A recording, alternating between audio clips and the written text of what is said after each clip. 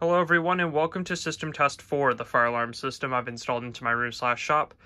Sorry for not posting for the past couple of weeks. I was busy on a work trip, but before I left on that work trip, I just got this system test video ready to film. So we have the white Simplex 2902 light plate here, which is part of the Life Alarm series.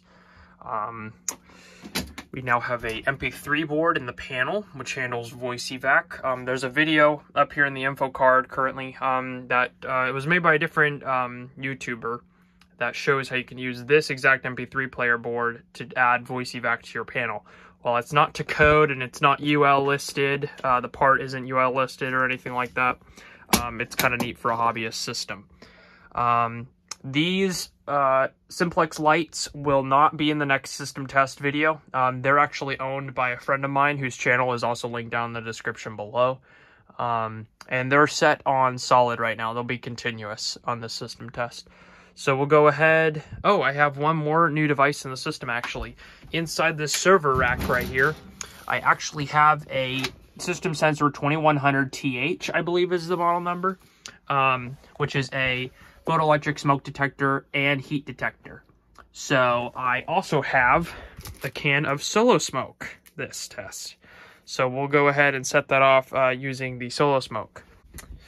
We'll go ahead and take the cap off the can. Set it here. And we'll give it a good spray into that detector. Here we go. That's quite a bit, but should go off. Didn't quite get the angle right, but it should go off now. That was quite a bit. There it went.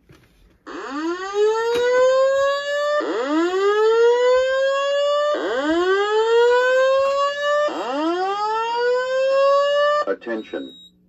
Attention. Attention. An emergency has been reported. All occupants walk to the nearest stairway exit and walk down to your assigned re-entry floor or main lobby. Do not use the elevator. Walk to the nearest stairway.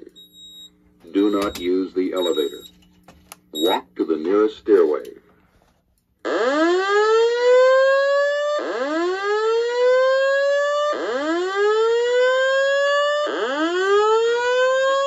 Attention. Alright, we'll go ahead and reset. There is no audible silence on this system, as it uses the relay contacts to actually set off the MP3 board. So we'll just blow some of the smoke out of there, if I can. Hopefully it just doesn't re-alarm. Alright, and we'll go ahead and test one of the ceiling smokes also with the Solo can smoke. So the system is reset now, so here we go. Can never get that aim quite right. There we go. They're pretty fast.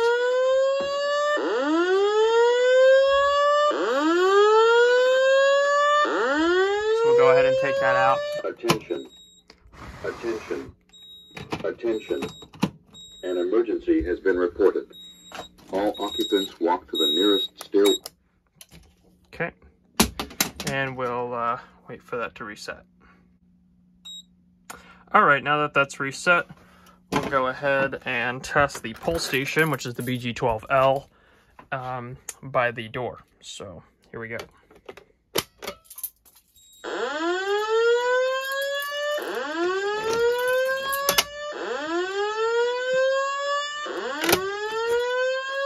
Attention. Attention. Attention. An emergency has been reported. All occupants walk to the nearest stairway exit and walk down to your assigned re-entry floor or main lobby. Do not use the elevator. Walk to the nearest stairway. Do not use the elevator. Walk to the nearest stairway.